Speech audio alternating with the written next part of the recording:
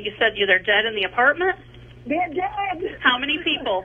Right now, I only see 2. I didn't go all the way in, but my son is one of them.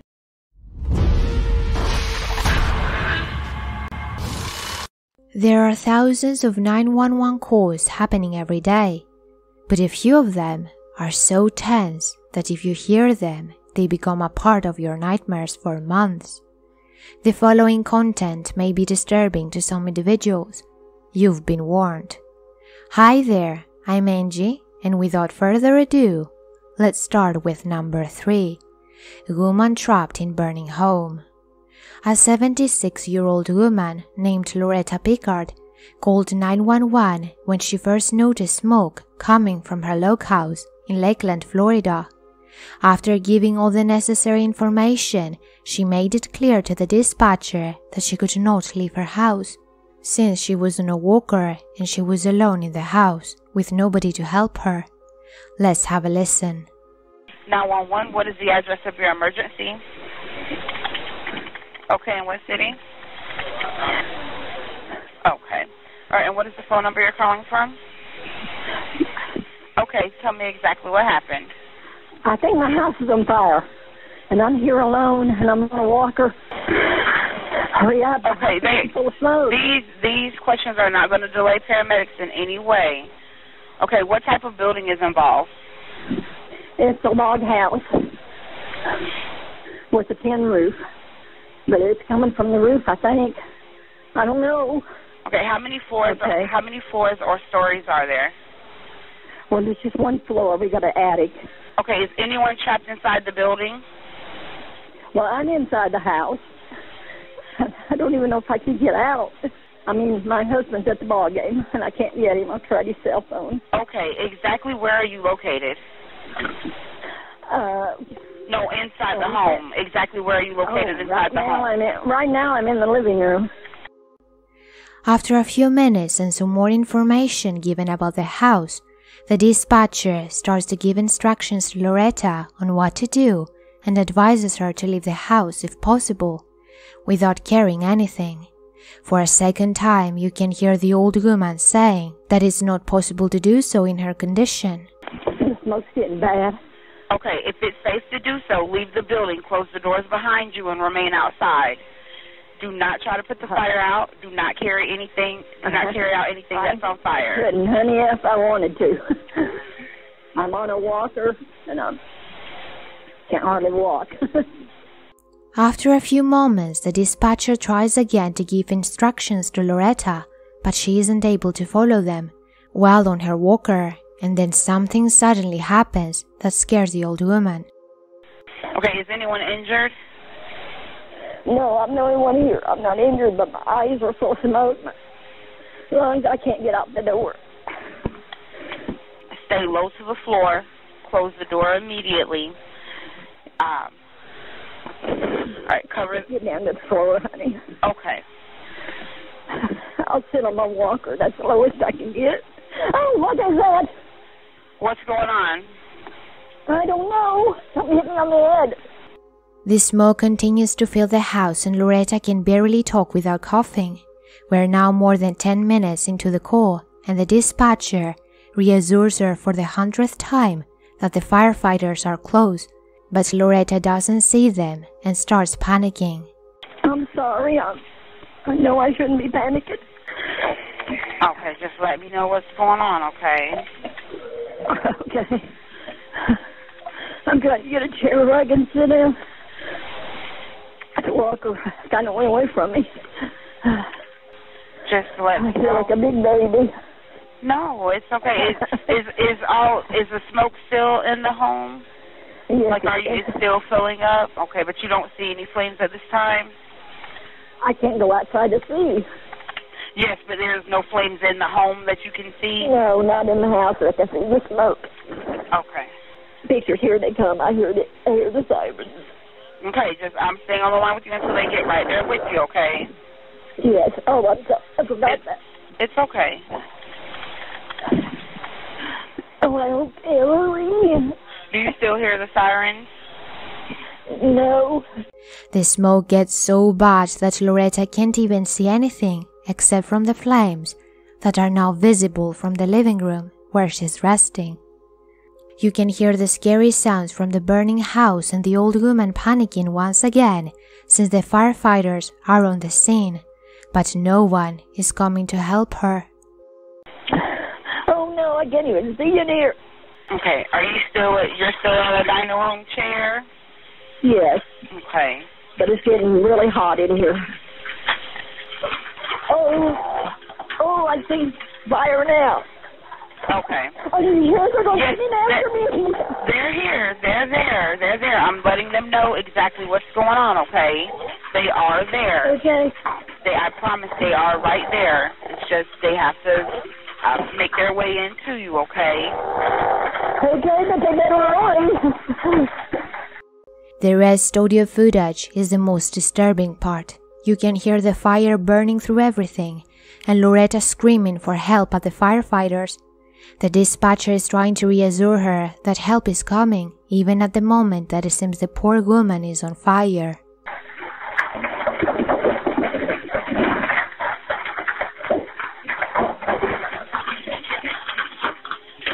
Come in here. I'm being hot. Okay, ma'am, just stay on the line with me, okay? What's your husband's name? What? Miss... I'm not okay. Okay, are the flames getting near you?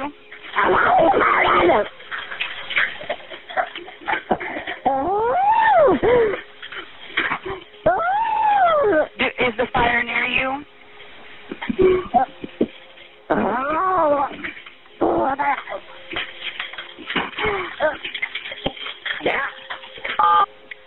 That was the last time we get to hear Loretta on the audio footage. For the rest of the 10-minute call, you can only hear the dispatcher trying to get an answer, but to no avail. Hello? Hello?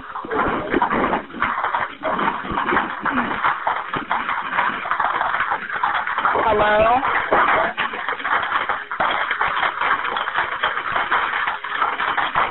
Hello?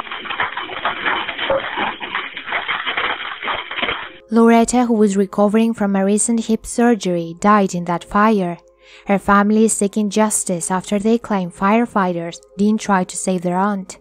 Amber Addison, Picker's niece, claimed several policies were broken, which led to the woman's death. These violated policies include a social media policy that was violated when a firefighter captain, James Williams, took out his phone and decided to videotape the burning home on Snapchat. Number 2. Chilling cold during a home invasion. A mother with her 3 children were watching TV at around 11 p.m. in Sharon, Massachusetts, during a snowstorm, when a man burst through the door holding a knife and started throwing things while threatening that he'd kill them all. The children ran and hid upstairs in a closet while the man attacked their mother with a glass frame. In the following audio footage, you can hear a call made by the daughter inside the closet. 911 recorded line. What is your emergency? Sharon, this is State 911. It's 140 Billings Street. Intruder in the house attacking the mother with a stapler. I have a caller on the line inside the house with you. Okay, thank you. Hello? Hi. Sharon Police, what can I do for you? There's a man in the house. What's that? There's a man in the house. There's a man in the... He came in. She said he wanted us to remove ourselves. She started throwing things. Okay. My mom was... All right. I don't know if my mom's okay. I don't know how to go down there. What's your name, ma'am? My name is Neely Fishbeeler, but I'm the daughter. You want to know my parents' name? Mary what? Neely. Seconds later, after the first call, another one was made, this time by the mother, who is crying hysterically as a man screams in the background. Hold on a minute. Is somebody else on the phone down there? Is someone else trying to call the police down there? Maybe my daughter is. I don't know. All right, well, you need to have her hang up if I got you on the phone. I'm bleeding. Can you believe it? But we're sending help right away. Jennifer 31, 140 Billings Street for the assault in progress. Reported. Did you say he had a knife, ma'am? What? Does he have a knife or a weapon? I don't know. Unknown whether there's a weapon available or not, sir. I don't know. Please hurry up. Yep, they're on their way. They're on their way. Hold on and tell them what you can tell them, okay? The ambulance will be coming. Thankfully, only a few moments after the second call, a patrol officer arrived and arrested the enraged man. You can hear him upon arriving to the bedroom through the call. The suspect, Ricardo Francis, age 39, of Boston, is charged with armed home invasion and multiple felony charges. He was also ordered to undergo a psychiatric evaluation. Police said there doesn't appear to be any connection between Francis and the victims, other than the fact that his car ran off the road in the snow and struck a vehicle located at the end of their driveway. Francis wasn't making any sense. He kept saying it was his home and making threats. Then, after hitting the mother, he took out a knife and followed the children upstairs and started stabbing the bedroom door. The mother needed stitches but has since returned home. The 3 children weren't harmed. Number 1. Mother finds her son dead.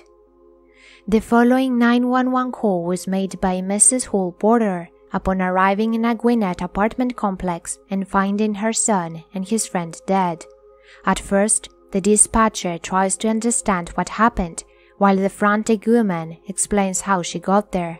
Have a listen. Gwinnett County 911, what is the location of your emergency? 1400 Harrington Road, Lawrenceville, Georgia. What apartment number? 5302. 5302? Yes. Okay. What's going on there, ma'am? Police. I got a call at work that there was a shooting that my son was involved in, and I just arrived at this location. There's no police here, and they are dead in the apartment. You said they're dead? Police car, now it's gone. It's not a cop here, and they said the police was notified. Okay. I just left my job, and I come here, and the door is open, and they're dead. I am showing the police have been notified they are on the way. You said they're dead in the apartment? They're dead. How many people? Right now, I only see 2. I didn't go all the way in, but my son is one of them. Okay. The woman explains that someone called her while she was at her job and informed her that her son was involved in a shooting. That made her believe that the police were already at the scene, but instead, she found out that no one was there, and the door to the apartment was just left open by whoever did this.